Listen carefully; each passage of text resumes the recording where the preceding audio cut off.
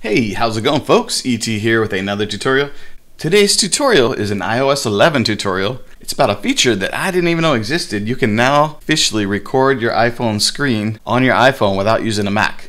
So let's get into it. First thing, let's show you where it's gonna be. If you swipe up from the bottom, you expose your control center here. But the actual screen recording functionality is not here yet. You have to turn it on. So let me show you where that is. What you're gonna do is head into your settings, and you're going to go to the control center, and you're going to go to customize controls and look for screen recording. You're going to add that, and that's it.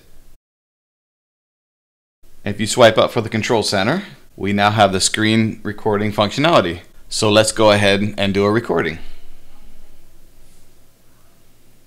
Here's the video itself that I just captured with the built-in screen recording for iOS. So I'm going to go ahead and play it. Once you activate that button, it starts flashing red, and from there it's actually recording your screen. I'll go ahead and swipe back and forth, and then when you're finished, you just touch that red bar at the top there, and it's going to prompt you to stop recording. You go ahead and stop, and that's it. We now have built-in screen recording with iOS 11. This is awesome. Okay, here's a look at some landscape. I figured I'd show you both here. And basically, it works as it should. It's really awesome.